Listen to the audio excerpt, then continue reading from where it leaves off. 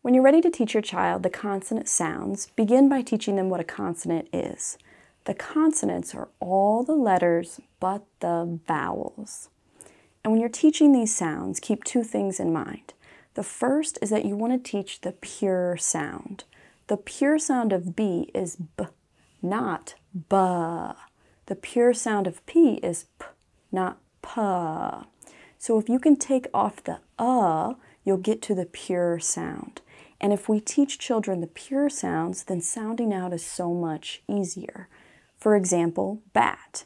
If a child has learned B, then they'll sound out B-at, and they'll hear B-at. But if a child has learned the pure sound, they'll sound out B-at, and they'll hear bat. So those are the pure sounds.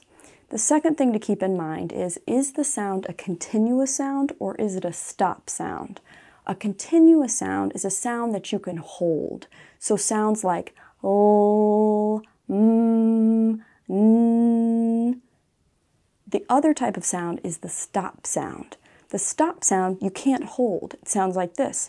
T, k, h. So when you're teaching your children the consonant sounds, keep those two things in mind. The pure sounds, and then is it a continuous sound or is it a stop sound?